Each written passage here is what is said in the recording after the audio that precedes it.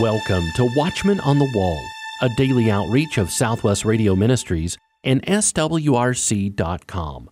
Today, Josh Davis calls the church to wake up from spiritual slumber as he concludes our series, Rise of the One World Mind. How are you doing today, my friend? Do you need prayer? We're here for you, and we're ready to pray with you.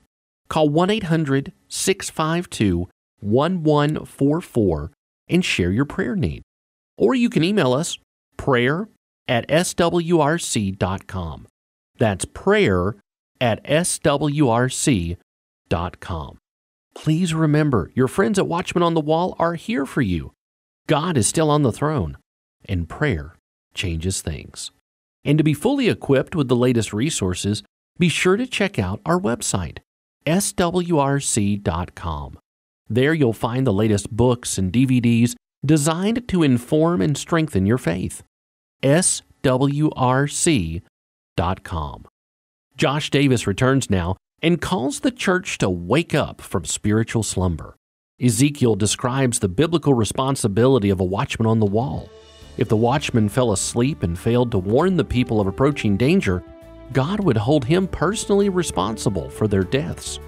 Is the American church doing the same thing today? On yesterday's program, we looked at Matthew 25, verses 1 to 13, and gave a truly gospel message and an appeal for those who have not trusted in the Lord Jesus Christ to make that decision. And friends, I want to invite you, if you've made that decision, please reach out to us. Prayer@swrc.com is an email address. We'd love to celebrate with you. We'd love to give you some encouragement from God's Word. And you can reach us by phone, 1-800-652-1144, if you'd like to talk with us over the phone as well. I want to go back to that passage today as we're talking about what do we do as we watch the rise of globalism. How do we respond? That first appeal was to those who do not know Jesus. They're not ready for the rapture. They're not ready for what's coming. And that's what we need most of all. That's the most important part of that. But today I want to go back to that passage because Jesus wasn't just talking to Judas Iscariot when he gave that parable. He was talking to all of the 12. And I want to point out the ending of this parable. We didn't mention it yesterday, but in verse 13, Jesus tells them as he summarizes this teaching in verses 1 to 13 of Matthew 25 as part of his Olivet Discourse, Jesus ends with a warning. Watch therefore, for you know neither the day nor the hour wherein the Son of Man cometh. And so to whom is Jesus aiming these words? You know, if I gave you a multiple choice test, would the answer be Judas Iscariot, the 11, or all the above? Well, the correct answer is all the above. And so recall from the parable that all the wise and foolish bridesmaids fell asleep while they awaited the call to go meet the groom. The foolish should have prepared before the call came, but they fell asleep. The wise should have been watching. They should have been waiting, but they too fell asleep. So both the wise and the foolish could have dealt with this lack of oil and discussed the need for a relationship with the groom before the call came. However, both groups grew tired of waiting for the groom, and it just seemed to delay. Well, he should have been here by now. Man, I expected him a long time ago. Maybe he's not coming. Let's just get a little bit of rest. And they all became tired. They all fell asleep. When the call came, it was too late to make any changes. It was too late to make any other preparations. The call came. That was the time of action. That was the time of response. And it was too late to do anything else. And so, as I said on yesterday, I gave an urgent appeal to those who are like the foolish bridesmaids or Judas Iscariot to repent from sin, to turn to Jesus for salvation. But there's an urgent appeal for the believers like the wise bridesmaids to awaken out of sleep. Even the wise fell asleep on the job. The church, the bride of Christ, has a responsibility in this world today. Many people alive are not prepared for eternity. And have churches fallen asleep thinking, where's the promise of His coming? You know, preachers have been talking about the rapture They've been talking about the rise of the one world mind. They've been talking about these kinds of things for decades. So there's a temptation for Christians to think, here we go again, another sermon about Bible prophecy. I've heard this all my life. Here we go, here we go, here we go. And we doze off to sleep while we go through the religious motions. The wise bridesmaids were dressed. They were equipped with everything they needed, and then they fell asleep. And some believers are satisfied that they've got their ticket punched to heaven, and they've fallen asleep while the world perishes around them. What a stinging indictment on the church today. Should not the wise bridesmaids have been more concerned about the foolish?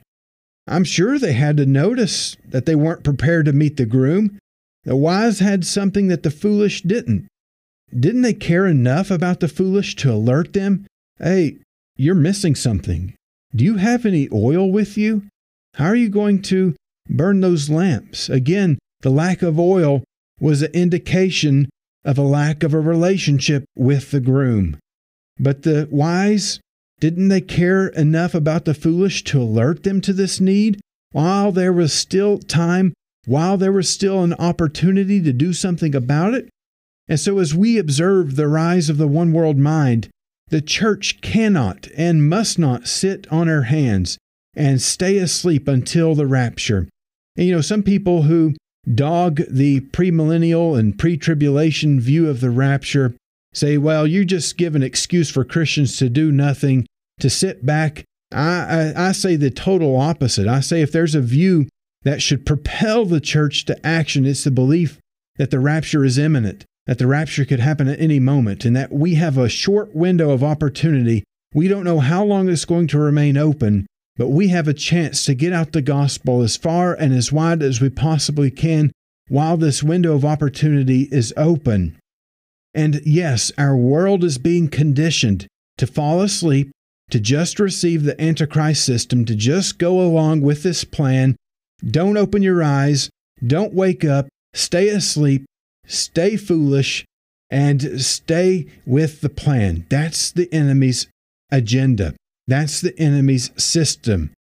This does not absolve the church's responsibility to remain awake and alert to the world and alerting the world to what's happening all around us. And I pray that in some small way that this book, Rise of the One World Mind, will serve the church and will serve the world to this end. Even before I started writing this book, I began to pray, Lord, please open people's eyes. And from the outset of this book, I opened it by saying that my eyes were mostly closed as I was nodding off to sleep. Thankfully, the Lord woke me up before I started snoring and before I was out cold. And I pray that if you're like me, where I was a few years ago, that you will wake up too, and that you will open your eyes and you will understand the lateness of the hour and the urgency of this moment to do everything that we can to get the gospel out and to share the good news of Jesus. Let me give you a personal example of what the scripture talks about when it talks about they slumbered and they slept. In this parable from Matthew chapter 25, they all slumbered and slept. I mentioned on yesterday's program, the word slumber has to do with nodding off. It's when you're dozing off to sleep. And then slept is just when you're out cold, dead asleep, as they say. I was about 45 minutes from home. It'd been a very busy Saturday at the end of a busy week. I was a seminary student, and I lived near Charlotte, North Carolina at that time. It was about a 3 to 3.5 hour drive home, depending on traffic, depending on several different circumstances.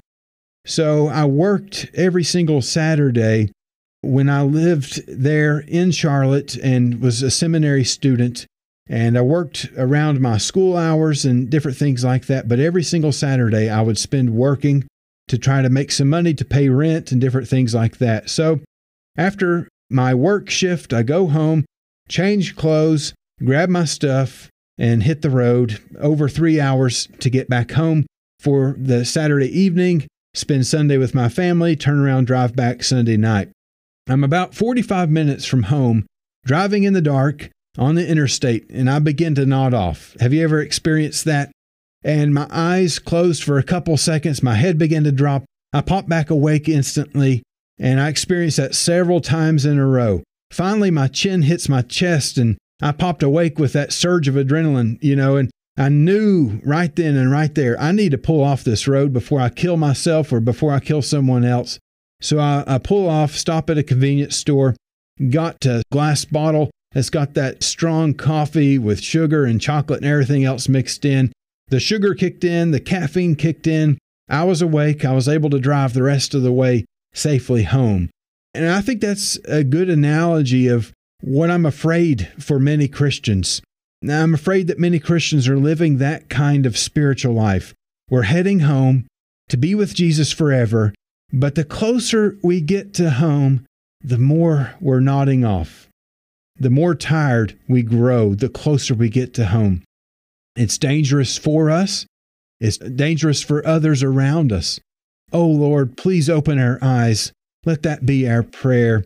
Here at Southwest Radio Ministries, our daily audio program is called Watchman on the Wall. And God prophesied through Ezekiel that he would give Israel a watchman to look out for the approaching enemies. You can read about that in Ezekiel chapter 33, verses 1 to 9. For the sake of time, I'm just going to paraphrase what those powerful verses contain. Again, that's Ezekiel chapter 33, verses 1 to 9. I encourage you to read that and think through that important passage. So this is basically what it teaches in those 9 verses. A watchman had a solemn responsibility before God, and when he saw the enemy coming, he was instructed to blow the trumpet and warn the people. And if the people ignored the trumpet of the watchman, their doom was on their own heads.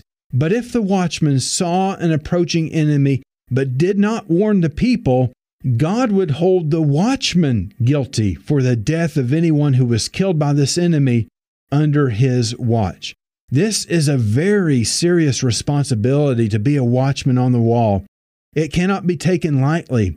I've seen an increase in people who are saying that I'm a watchman, I'm a watchman, I'm a watchman.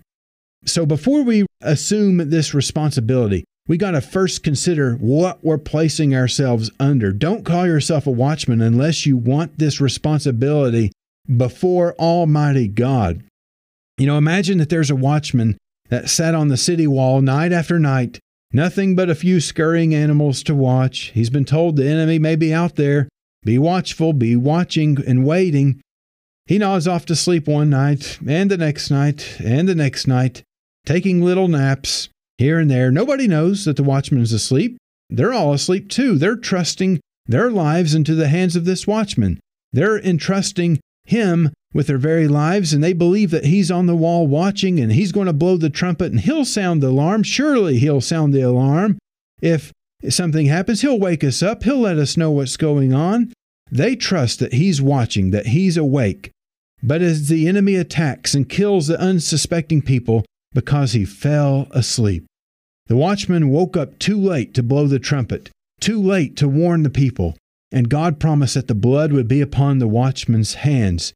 As God told Ezekiel that he made him a watchman over the house of Israel in verse 7 of Ezekiel 33. Ezekiel had the responsibility to warn the people about God's judgment coming upon them because of their sins. If he kept quiet, God would hold him as guilty. What a serious responsibility it is to be a watchman.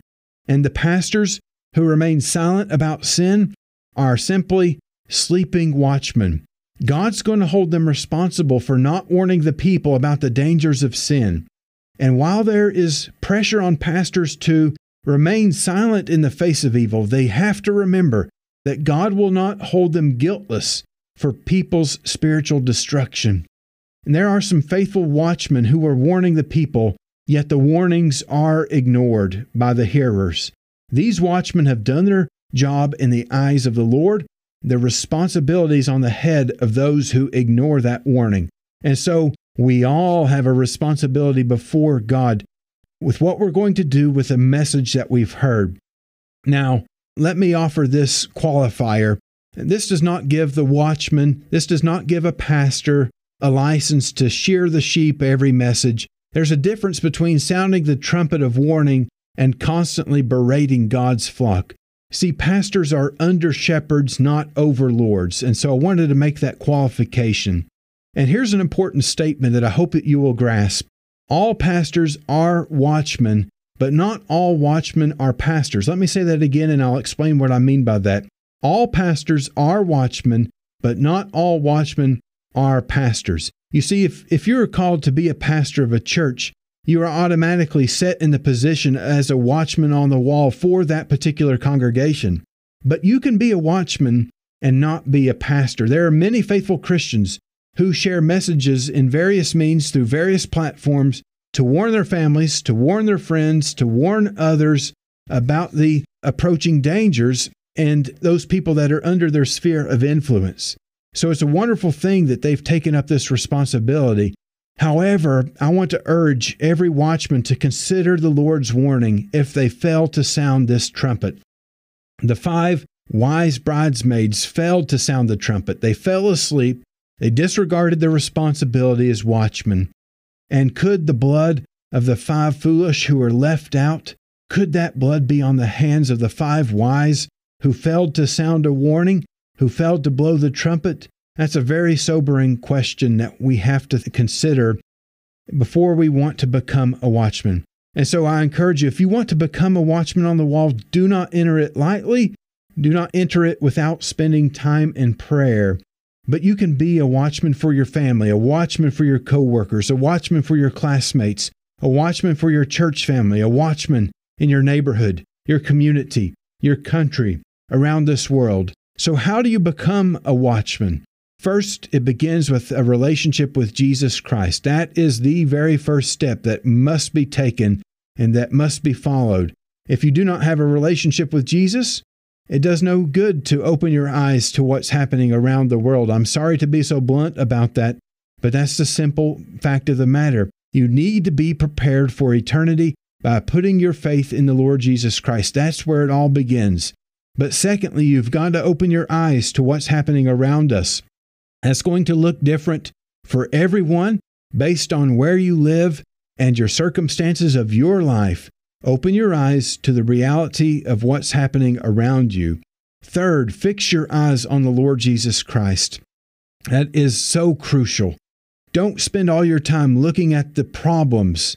Glance at the problems, but keep your eyes fixed on the Lord Jesus Christ.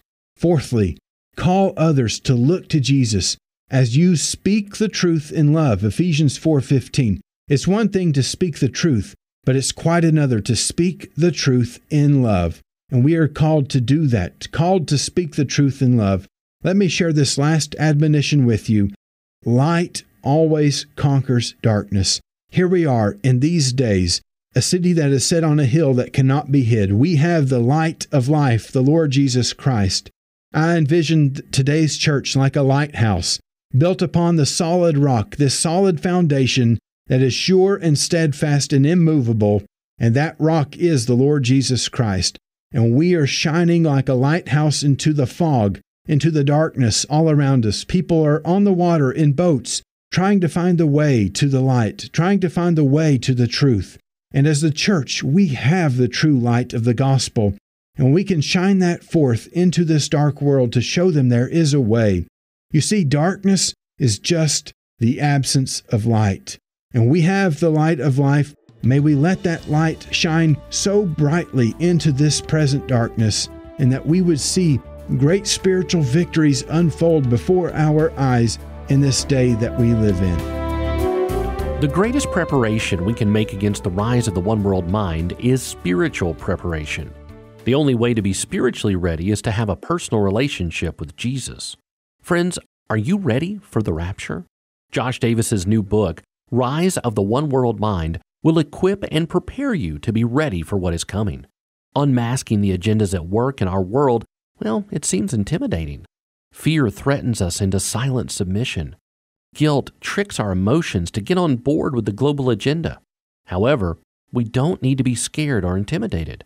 More than merely listing the problems with the one-world mind, Josh's new book seeks to offer solutions. This is not the time to go into hiding. Rather, this is the time to stand boldly upon God's truth. Some of the solutions offered in Rise of the One World Mind include understanding how the one world mindset is rising, discovering God's blueprint for conquering this mindset in your personal life, being ready for eternity, being equipped for the battle, standing strong as a faithful watchman on the wall, and ultimately having our focus on Jesus. Rise of the One World Mind by Josh Davis. Order your copy today when you call 1-800-652-1144. That's 1-800-652-1144. You can also order at our website, swrc.com. Friends, be equipped and encouraged with Rise of the One World Mind. Order today, 1-800-652-1144. I'm Clayton Van Huss, the director of Affirm, the apologetics branch of Southwest Radio Ministries. And I'm very happy today to be joining you on this special day from the city of Jerusalem in the Holy Land. And why am I in Jerusalem? Well, I'm here for an archaeological dig, but I also am blessed to be able to be here on this day, Shavuot. What is Shavuot? That's probably not a word that you're very familiar with. It is one of the high holy days in Judaism.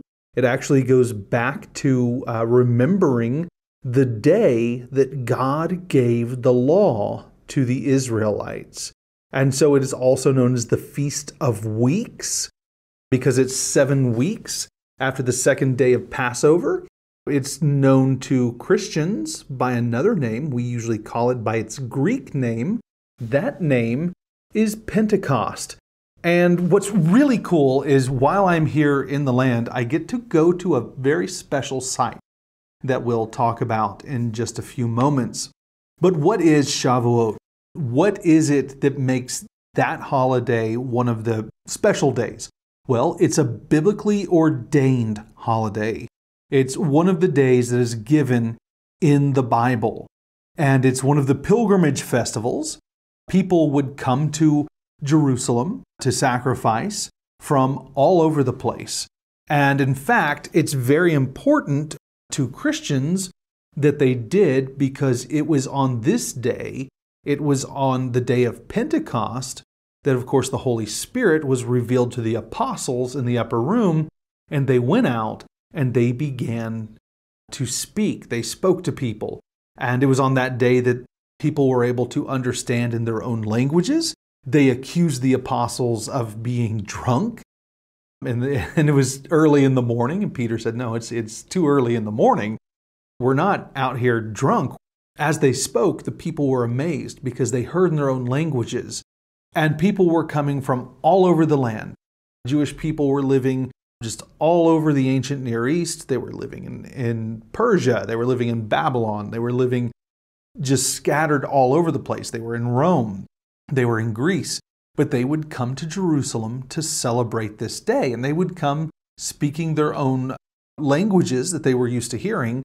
And when the apostles got up and they told the people about Jesus and they preached the gospel, the people were able to hear it in their own language.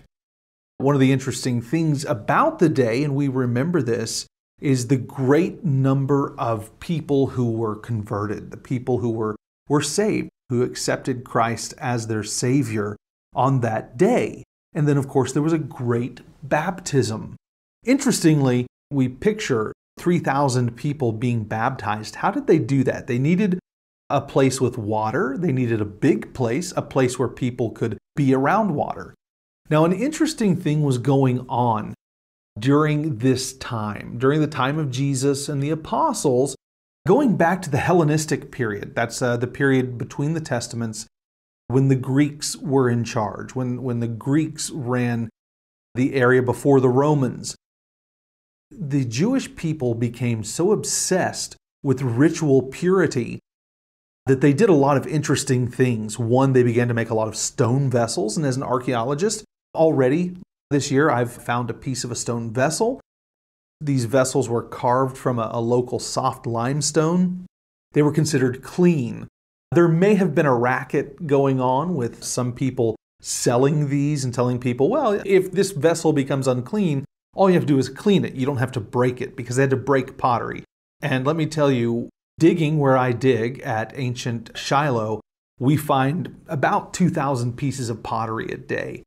Pottery gets broken in all kinds of ways, but one of the ways is if it becomes unclean, you have to break it. How does it become unclean? Well, if I touch something dead and I touch the pottery is unclean. If I touch something dead and I touch you and you touch the pottery becomes unclean. So I think there was a lot of breaking of pottery. There were also many other ways to become unclean. You can go back and read the Old Testament. You can read the law and find out how that worked. So they were using this stone for stone vessels because they were obsessed with ritual purity. Well, another thing that they would do because of this obsession with ritual purity is they would baptize themselves, oftentimes once a day. As a Christian, of course, we are baptized once into Christ, but they were baptizing to cleanse themselves. And so they would have a pool, it was called a mikveh, and they would go into this mikveh and they would baptize themselves. And of course, John the Baptist was baptizing people in the Jordan River and in other places. But you could be baptized in a mikveh. You would find those all over the city. In fact, when we dig in this land, we find mikvot, and that's the plural. We find those all over the place. Anytime you go visit a site, they are there. So I encourage you on this special day of Shavuot to thank the Lord for sending His Son, Jesus Christ, to die for our sins. And so from Jerusalem, I am Clayton Van Huss, Director of Affirm Apologetics. Will we succumb to the one world mind or stand out as a beacon of light in the darkness? Be equipped, ready for battle, and encouraged with Josh Davis's new book, Rise of the One World Mind. Order your copy today when you call 1-800-652-1144. That's 1-800-652-1144. You can also order at our website, swrc.com. Rise of the One World Mind, 1-800-652-1144. Ben Franklin said, "Work as if you were to live 100 years. Pray as if you were to die tomorrow." The fate of our world hangs in the balance. Tomorrow, historian and author Bill Federer will show how you are the key to turning things around. Be sure to tune in on your favorite radio station by downloading our SWRC mobile app or by subscribing to our daily Watchman on the Wall podcast. Watchman on the Wall is a production of Southwest Radio Ministries and is supported by faithful listeners like you. Visit swrc.com.